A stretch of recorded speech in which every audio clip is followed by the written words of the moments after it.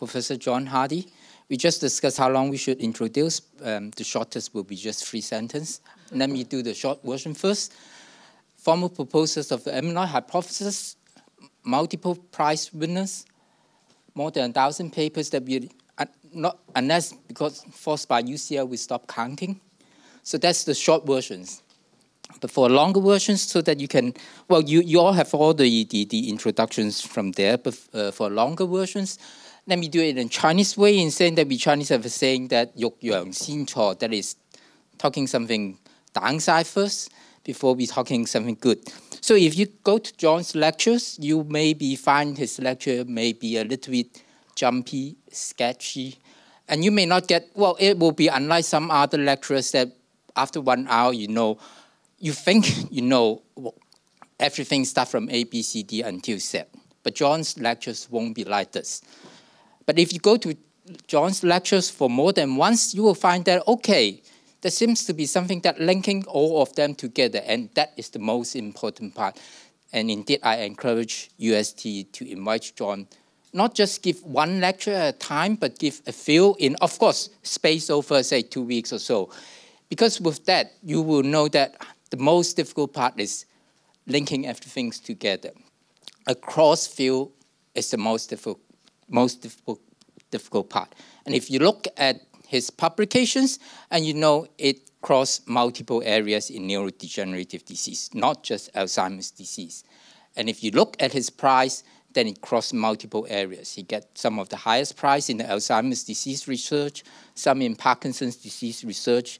He was a decade ago elected to be a fellow of Royal Society of Medicine under the same roof of Isaac Newton and others. So I don't think I need to be talking anything more better now. And let's welcome John. So it's really nice to be a visiting fellow here at HKUST. We're planning some really, I think, exciting work together on genetics and biomarkers and neurodegeneration. I think we're entering a really exciting time.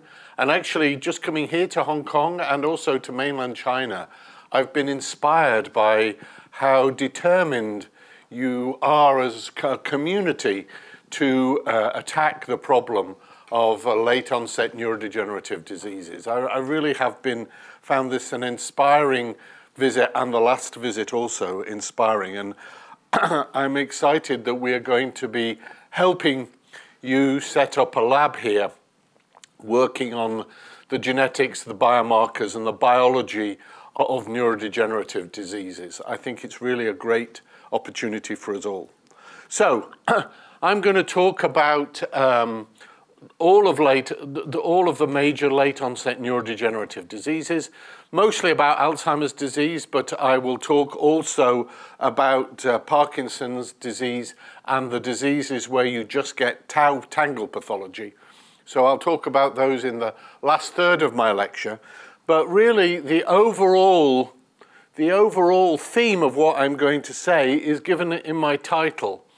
And that is, I think these late onset diseases in general are a failure of damage clear-up.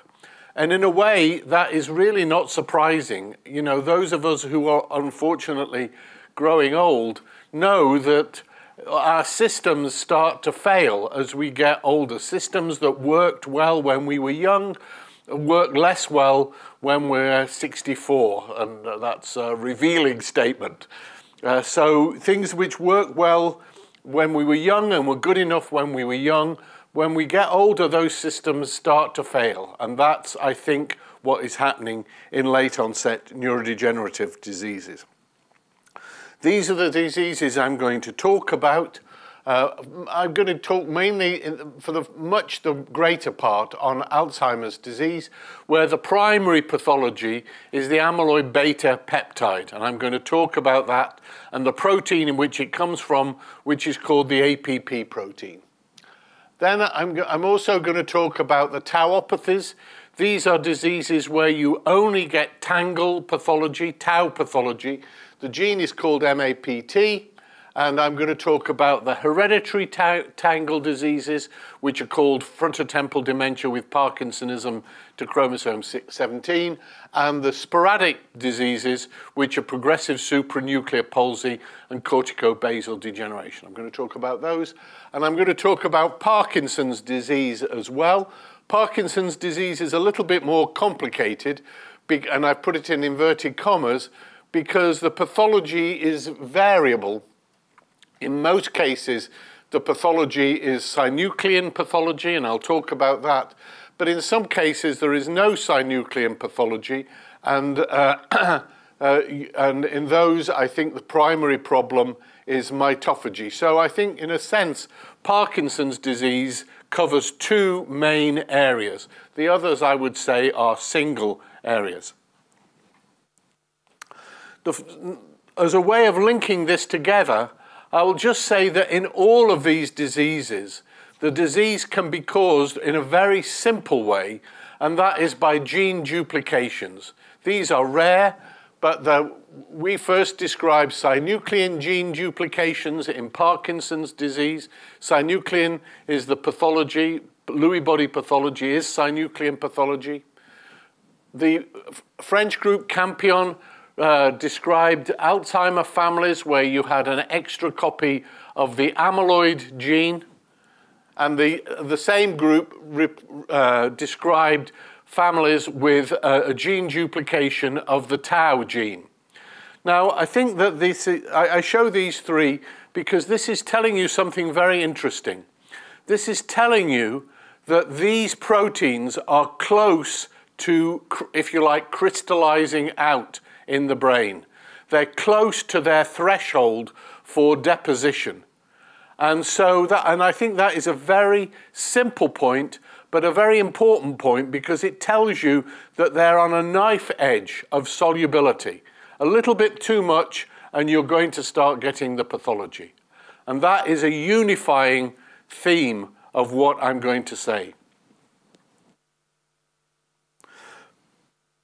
I'm attacking this problem from a genetics perspective, but actually this paper from Chris Dobson's group reaches rather the same conclusion that I'm going to reach, looking from a protein chemistry point of view.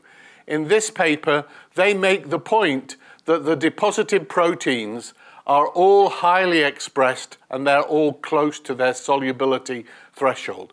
So they don't look at this from a genetic perspective, but they do come to the same overall conclusion, that the proteins that are deposited are those which are close to their solubility threshold. Now, I'll start with Alzheimer's disease. This is the pathology of Alzheimer's disease. The amyloid plaques, this is about 1/10 of a millimeter across. The amyloid in the blood vessel here, the congophilic angiopathy, and then here in the cortex, these are tangles made up of the tau protein. So this is the pathology. What caused this pathology? Well, the first person to suggest that amyloid was where it started was George Glenner with this paper here. He noted that the amyloid, well, it was already known that people with Down syndrome got Alzheimer's disease. They have got 3 copies of chromosome 21, and he noted that the sequence of the amyloid peptide that he got from Down syndrome was the same as the general sequence of amyloid in Alzheimer's disease. And he said, this is the first chemical evidence of a relationship between Down syndrome and Alzheimer's disease. It suggests Down syndrome may be a model for Alzheimer's disease, assuming the amyloid peptide, the name has changed, is a human gene product.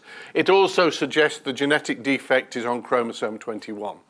So he obviously thought that people with Down syndrome got sick simply because they made too much amyloid. He obviously thought that that was the case. As a geneticist, we went into this completely in a completely agnostic way. The nice thing about doing genetics is that you don't really have a hypothesis. You just want to find the gene, and then the gene will tell you where it started. And that was what attracted me to doing molecular genetics. And this is our paper describing that.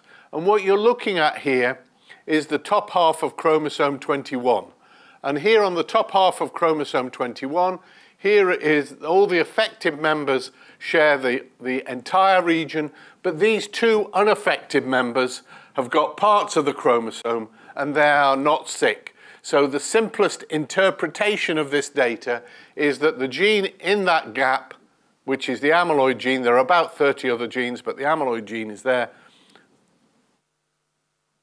must be the cause of the disease. And when we sequenced the amyloid gene, we found the mutation. This is the normal sequence. There's nothing here in the T lane. Here is the mutant sequence, and you can see that that person has got a mutation. And this is the mutation. And the thing about this is it was the first mutation which we knew caused the disease. And so that led us to draw the amyloid hypothesis. Now, this is the woman from the family. Actually, I'm going to show the video. I don't know if the video will play properly with sound, but I think I should show the video. Here is the woman from the family who brought the family to our attention. I'm just going to show the video. I didn't tell the audiovisual people that I was going to do this, so it might not work. The quest for medical treatments and cures.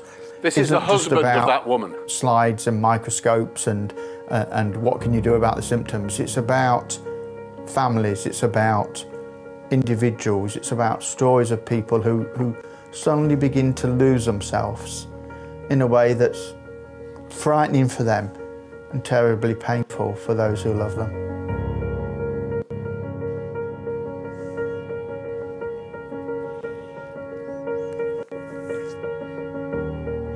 A lot of people would say that Alzheimer's disease research, to some extent, started with Carol's family. This is the woman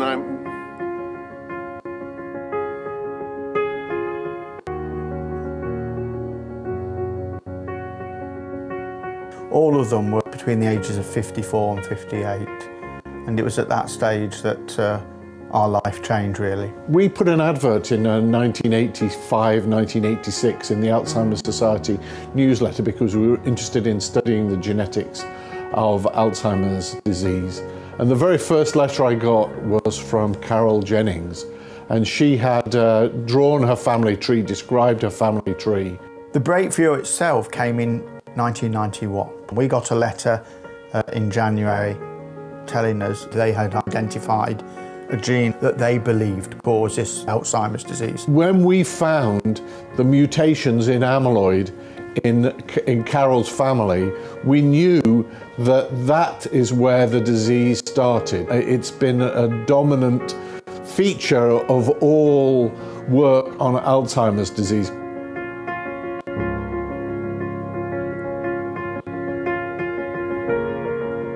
Carol's family has what's called autosomal dominant Alzheimer's disease, and that means that if your father or mother has the disease, you have a 50% chance of inheriting the gene, and if you get the gene, you're going to get the disease at a very similar age probably to your parent.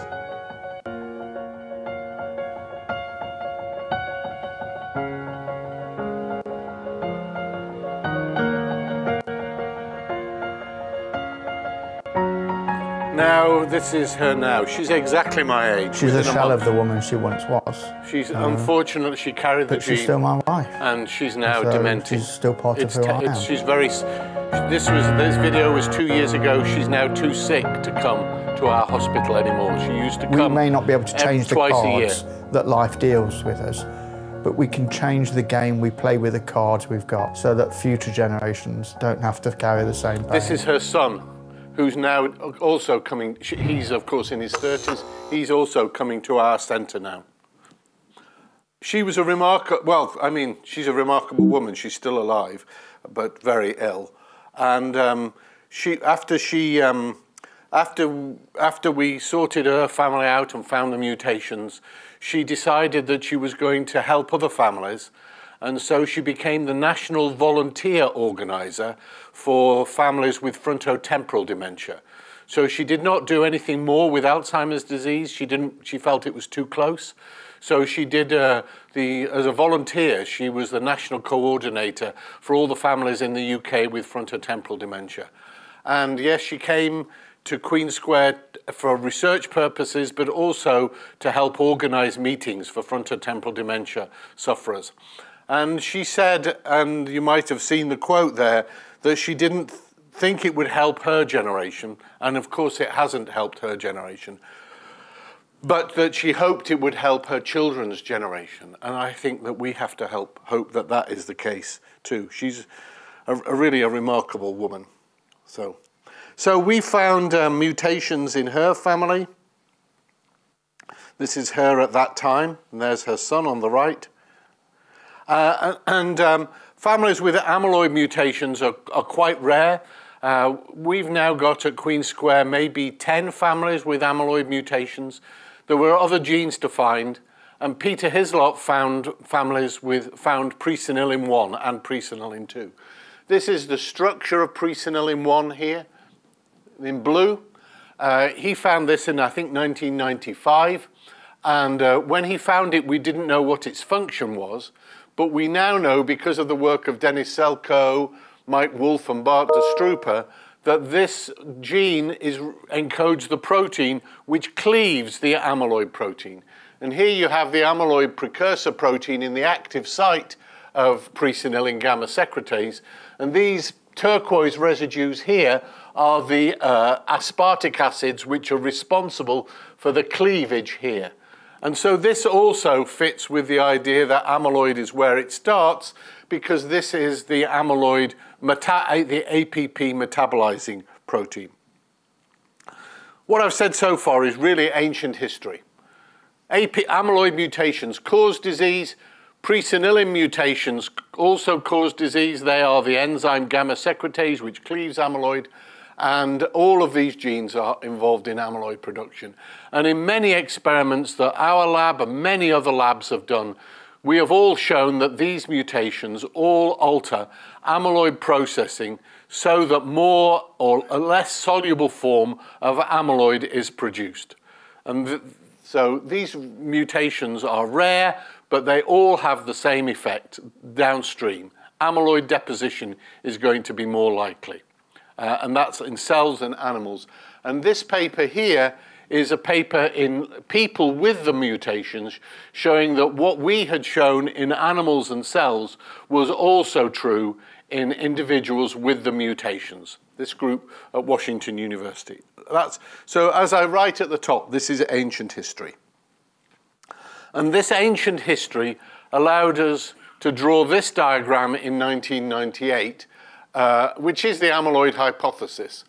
Amyloid precursor protein, amyloid production, the mutations all make this more likely, and then we say this is a downstream effect.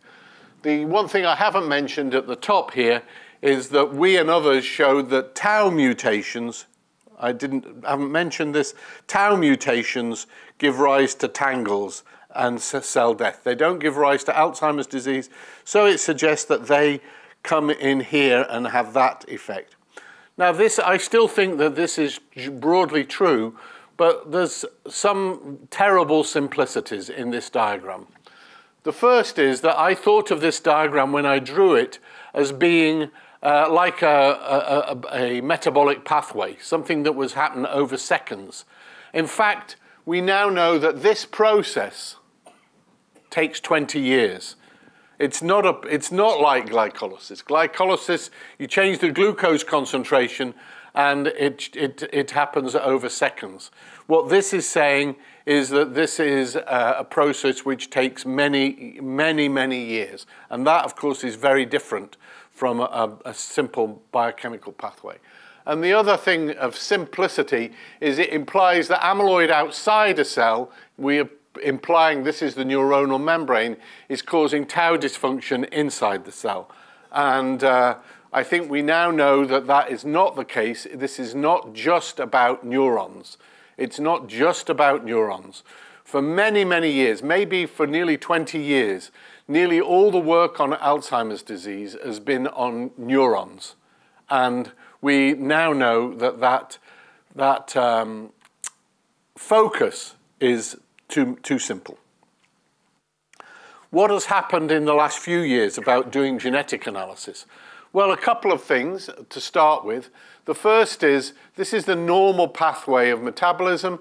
This is the pathway which does lead to amyloid production.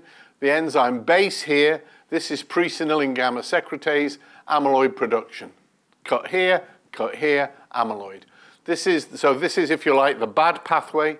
This is the good pathway in cartoon language. Cleavage here by alpha secretase, cleavage here again by presenilin, does not yield amyloid. So that's the good pathway.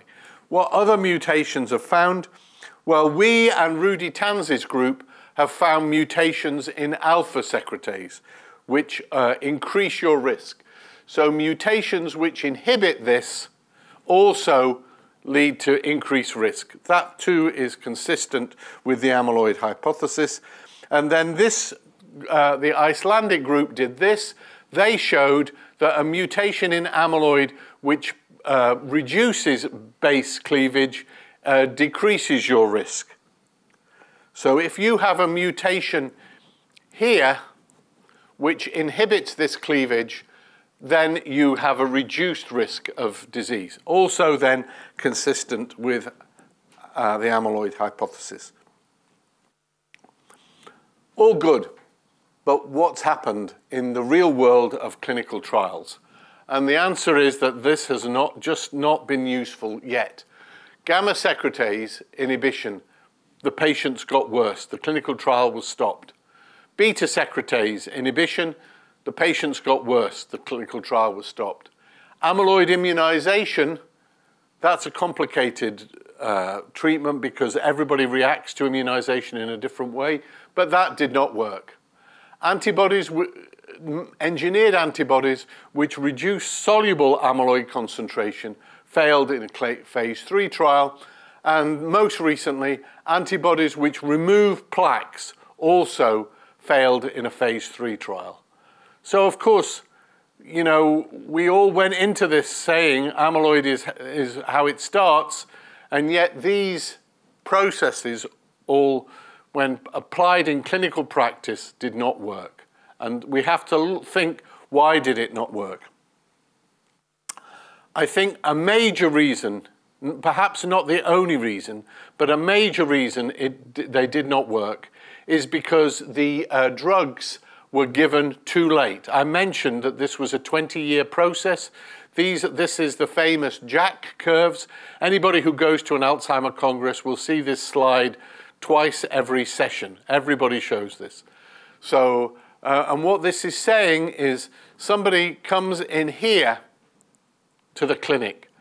Let's say a wife brings her husband into the clinic here and says, my husband, I think, might be in the early stages of dementia. That means that the husband might get into a clinical trial around about here. Let's say this is 70. Let's say that the husband might get into a clinical trial at age 72 or something like that. But we now know that if we were looking at amyloid in the brain, that would have started to go up in the early 50s and would have been maxed out by the time the clinical trial. And the drugs, most of the drugs that I've just been mentioning, don't remove amyloid, they stop more deposition. So those drugs are not going to change the amyloid in the brain because it's already maxed out. And so if you like, it's like taking a statin when you're having a heart attack. It's the right drug, but the wrong time. So that's the point. Having said that, I just mentioned aducanumab does remove plaques. That's the first drug which removes plaques, and that also did not work. And so the explanation I've just given is not the only explanation. But if you think about it, if you remove plaques, the hypothesis you're testing is the brain from which amyloid has been removed the same as a brain in which amyloid has never been deposited? Are those two things the same? And I think that we do not know those things are the same. And so I think that we have to be cautious how we interpret that data. So I don't want to say that too late is the only explanation, but it is part, I think, of the explanation. We want to be giving drugs, amyloid drugs, somewhere here. We want to be giving anti-amyloid drugs somewhere here. And that's 10 or 15 years before they come to the clinic. And that is a challenge. I'll talk about that later on. Now, everything I've been saying relates to these few cases with amyloid-related mutations. That may be, well, if I said 1% of cases, that would be an exaggeration. It's much less than 1% of cases. What's happening in late onset disease? Well, this is the system that we're now doing is genome-wide association studies. I'm going to come back to this a bit later on, but for the point I'm going to make also now is that these have been done in Caucasian populations, and they have involved enormous numbers of individuals. And that is very important. You need enormous numbers of individuals to do this. And this is one of the reasons that I'm here and we're working with HKUST. We want to be able to do these types of studies, large-scale studies, in Asian populations as well as Caucasian populations. That's one of our joint aims. Anyway, to now talk about the biology, here you have the chromosomes along here. Here's ApoE, which was described many years ago, and these are the other genes we're now allowed to declare as Alzheimer genes. And you can see, well, actually, this is a little bit out of date, but we've now identified about 40 other genes which are involved in late onset disease as risk genes. And the important thing about these genes is that they map to pathways, and that, I think, is crucial into our understanding of what's going on. And there are others, but the two major pathways are the innate immune system, which in the context of the brain is largely microglia, and lipid metabolism. I won't say cholesterol metabolism, I'll say lipid metabolism. Those are the two pathways which turn out to be important in late onset disease. And this is just to illustrate that. ApoE is obviously lipid metabolism, CLU1 is lipid metabolism, PCAM this is probably APP processing. Probably, we don't know, but we think that's APP processing. ABCA7 is lipid metabolism. CR1 is the innate immune system. BIN1 is probably, again, APP metabolism. And MS4AE, these were the first ones described, is again microglia. So over and over again, we're seeing the same pathways come up. I'm now going to take a little bit of a diversion. About 2010, our group decided to start looking for recessive genes for dementias.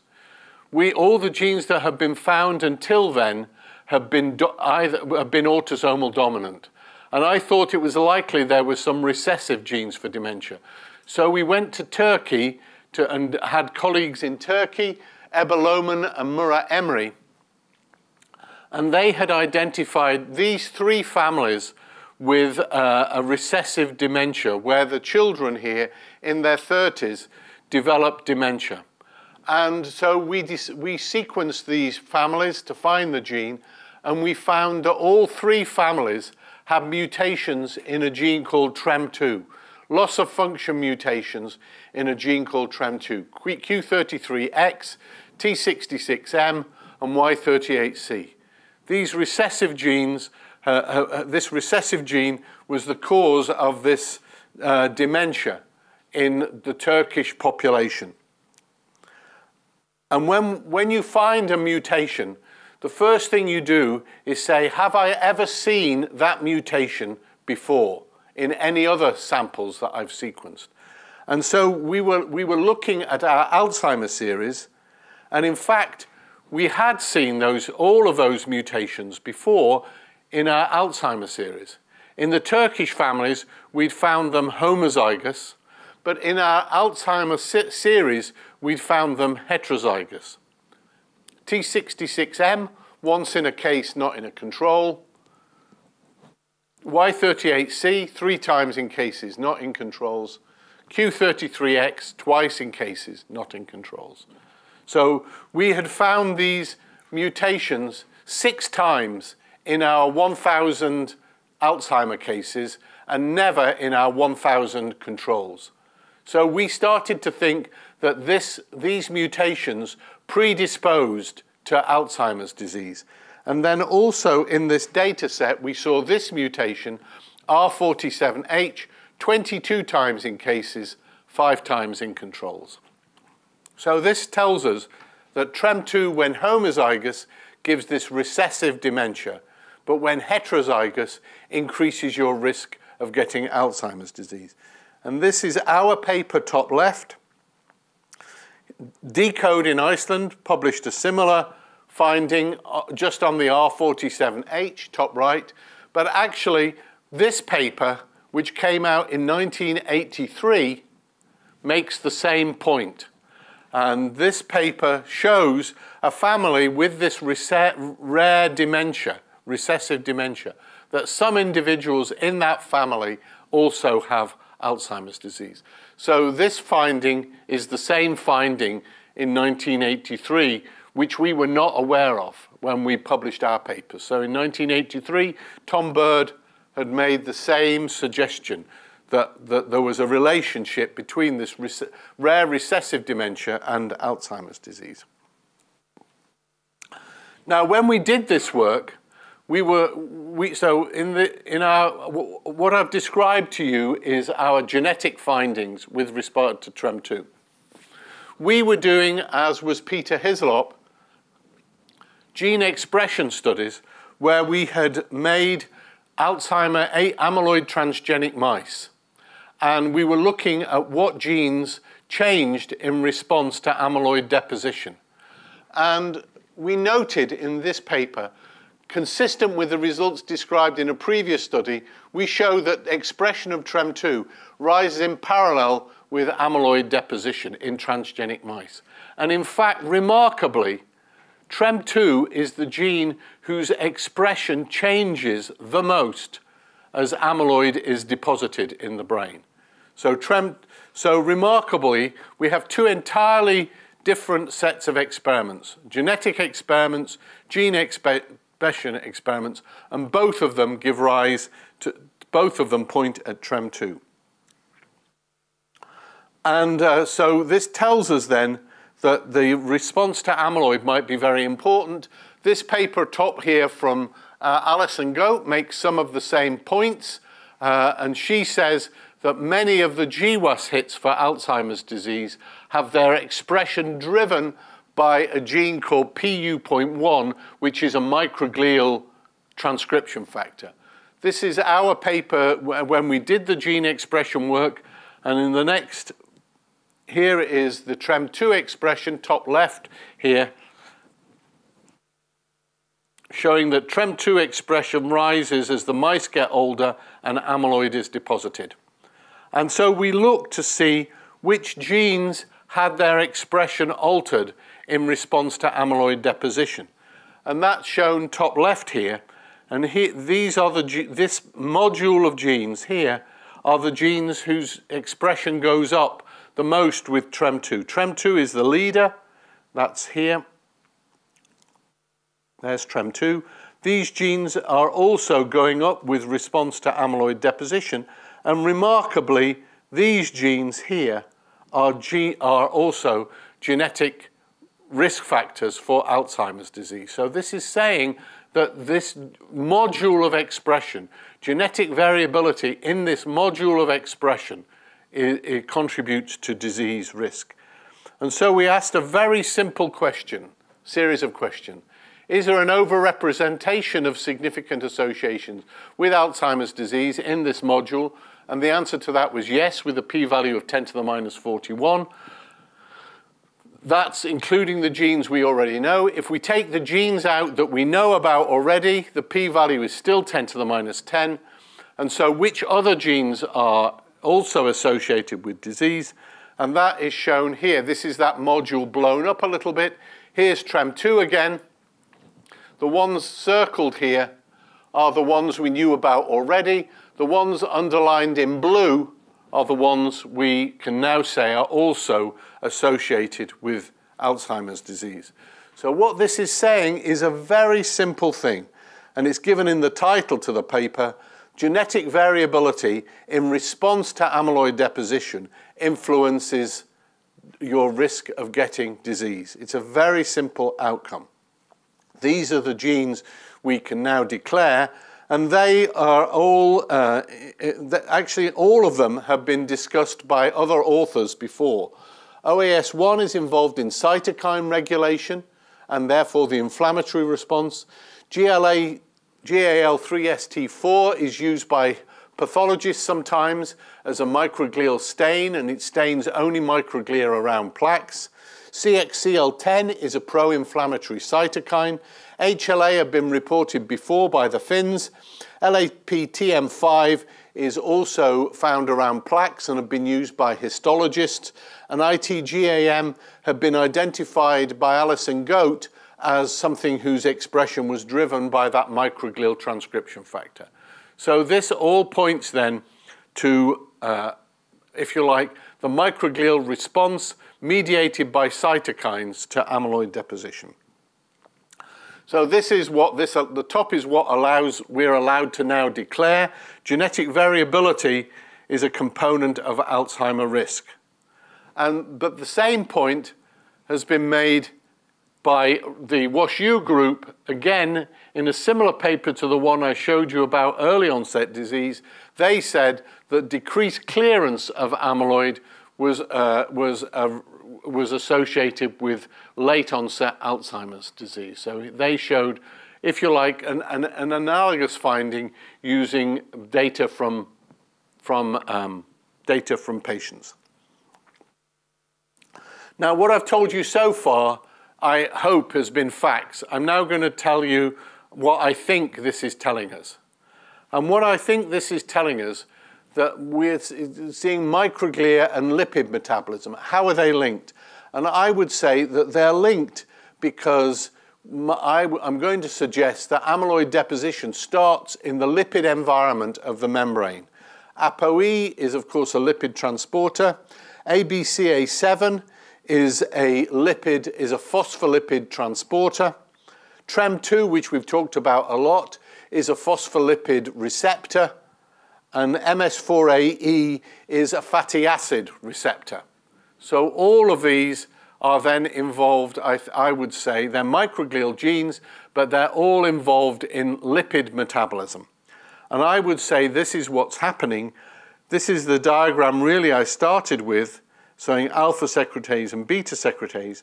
But instead of showing amyloid going off like this into this fluid, I'm saying that amyloid deposition, this is a hydrophobic peptide, might be starting in the membrane. And the membrane damage is what the microglia are responding to. And while the membrane damage is being adequately responded to, you are amyloid positive, but you're not demented. And it's only when this cleanup system fails that you switch from having amyloid in your brain to having amyloid in your brain and starting the dementia process. That's what my suggestion is. So in this period here, your cleanup system is responding adequately to amyloid deposition. And it's only when you get here that your cleanup system fails and you start to switch to dementia. Now, can we identify people in that prodromal area? Obviously, we know about Down syndrome. We know that they're going to get disease. We can predict who is with amyloid or presenilin mutations is going to get dementia. Can we predict who in the general population will get dementia? And the answer is, in Caucasians, we can. We've made so many findings in Caucasians that we can predict with a decent R-squared value of about 0.8, 84% here, who in the general Caucasian population is going to get disease. We can't do this in the Asian population because we don't know the genetic variability yet to anything like the same degree of accuracy. So this is what I think is the future for Alzheimer's disease. This is the summary then of where I'm up to in Alzheimer's disease. And before I move on to the other diseases, I'm just going to emphasize the last point on this slide, which is to say, and going back right to the beginning of my talk and saying that late onset disease, you can see it as a damage response failure, and the manifestation of that damage response is the deposition of the protein which uses that transmembrane metabolism process, and it's the highest expressed and therefore the first to come out of solution. Now I'll go through the other diseases much more quickly, I promise. I'm not going to keep you here for hours. And what we're seeing here, when we look at Parkinson's disease, is we see two groups of genes. We see mitophagy genes here. The classic is Parkin, which is PARK2. These are genes involved in mitophagy. And then late onset disease, we're also seeing endosome-lysosome system and in the majority of the genes as well, the endosome-lysosome. So these are the two pathways which are coming out of our analysis of Parkinson's disease. And this next slide, this is online on bioRxiv. It's not yet published. But when we look at the GWAS for Parkinson's disease, most of the genes we find in Parkinson's disease are mapped to those same pathways, either to mitochondrial damage and mitophagy or to the endosome-lysosome system. So we see the same, again, those are the two pathways that come out. Now, the classic example of a lysosome gene has turned out to be GBA, which is when homozygous gives rise to Gaucher's disease. When heterozygous, it predisposes to Parkinson's disease. And this is a general association. When we do sequencing of Parkinson's disease cases, we see an excess of lysosome storage disease gene, heterozygous lysosome storage disease genes. So in general, if you have, if you like, weak lysosomes, you're more likely to get Parkinson's disease. It's like a late onset form of a lysosome storage disease. And the interesting thing is that, well, we showed that synuclein overexpression causes disease, but we now know from this work from Dmitry Krenk that synuclein is metabolized through the lysosome. Synuclein is metabolized through the lysosome, and if you produce too much synuclein, you inhibit the lysosomes. And so this fits with the idea that lysosome insufficiency is part of your risk of Parkinson's disease. So to highlight this then, what I'm saying is that just as if you overload the membrane clearance pathway in Alzheimer's disease, you end up with amyloid deposition. If you overload the lysosome system in the brain, you're more likely to get Parkinson's disease. And the way to overload it is produce too much synuclein or to have weak, if you like, lysosomes. So that's the common factor. And though we can think of two pathways to Parkinson's disease, both of which end up in the lysosome, there is the synuclein pathway here, which goes through the lysosome, or the mitophagy pathway, which I haven't talked about really, which also goes through the lysosome to disease. And so it's I would say overall, it's a lysosome, Parkinson's disease is a lysosome problem. And that is summarized here. Incidentally, I'll leave these slides. If people want these slides, of course, I'll leave them here. So now moving on to the tangle diseases. This is when we found tau mutations caused the tangle diseases. And these, when we do the GWAS for tangle diseases, which we've just started to do, We find tau as the top gene. Then we find, I don't understand why, this myelin sheath protein. But then the next genes we find are all involved in the ubiquitin proteasome system. And interestingly, tau is metabolized by the ubiquitin proteasome system. So the same overall finding.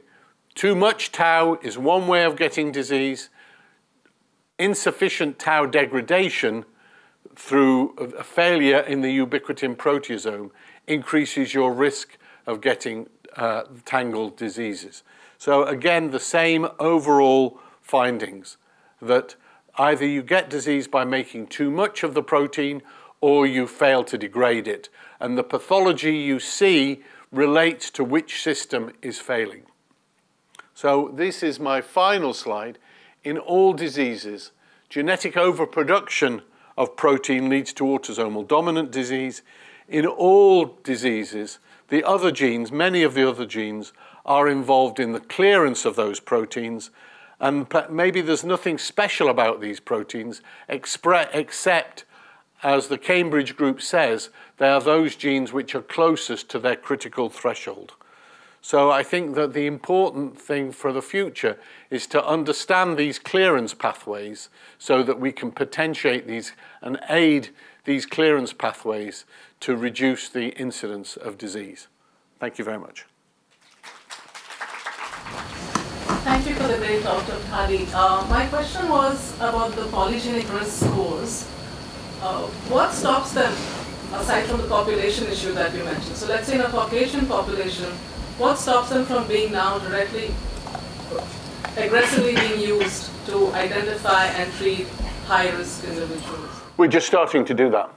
We're just starting to do this. I mean, the paper that you saw was only from, I think, last year, maybe late the year before. We're just starting to do polygenic risk score analysis for people in drug trials in North America and Europe. We're just starting. When we apply the Caucasian polygenic risk score to Asian populations, yeah, it doesn't work very badly. It works very badly. We need to do the same in Asian populations. And I think from your background, I don't know what your background is, we need to do it in many different Asian populations.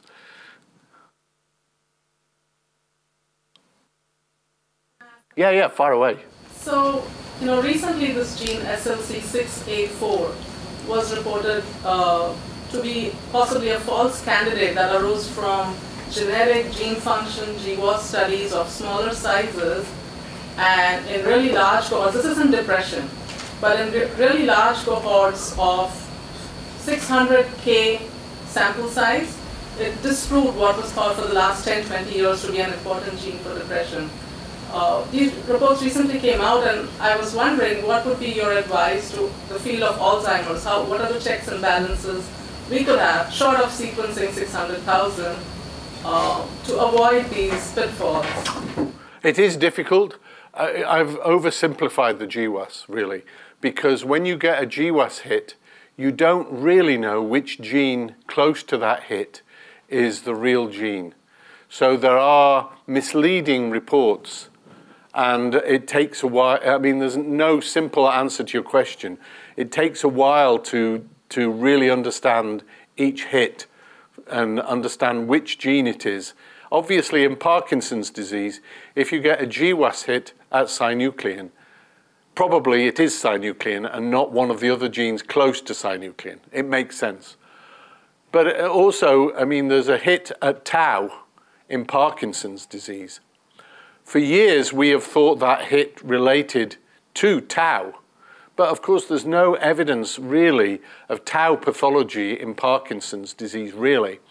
And I actually in fact, there is a mitophagy gene next door to tau, which is in the same haplotype. So I think that we have been saying tau for the last 8 years, and I think that we will have been wrong. And I think it's this other gene which is next door.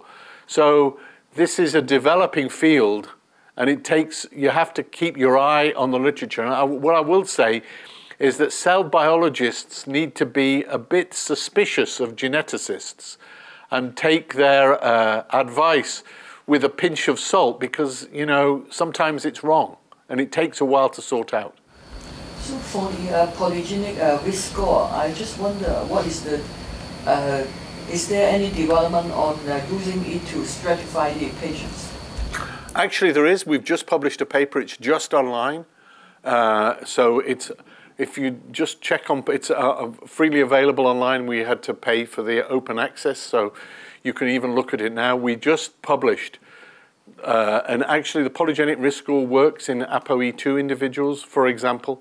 So yes, the polygenic risk score works in the context of no E2 or no E4. It still works. The paper was online just a month ago. So you mentioned the importance of building the Asian database, right? Because so far the information there is still quite scanty. So far the evidence suggests that the prevalence of TREM2 and ApoE4 is lower in Chinese population. So how would you interpret that data, and do you expect that or, you know, in the Chinese population there will be a different set of genetic variants, or you think yes. E2 or ApoE4 would still be relevant? Oh, yes, E2 and E, of course. ApoE, of course, as you know, is relevant in the Asian population. I think I know more about Parkinson's disease because there's more work been done in Parkinson's disease. In Parkinson's disease, we find the same genes in Asian populations that we do in Caucasian populations, but their order of importance is different. So their order of importance, so for example, one of the genes, I think I'm going to say it's RAB7, that was seen in Asian populations with a sample size of 2,000. But in Caucasian populations, we found the same gene, but it took us, I think, 15,000 samples before we saw it. So it's obviously a more important gene in Asian populations. The other thing is that, again, TREM2, R47H, is really a Caucasian variant. There are Asian variants. I'm going to say H168Y. I might be wrong, and that is important in Asian populations. So same gene, but different variant. So, and this is the sort of thing that I think we'll find. Largely the same genes, certainly the same pathways, often different variants.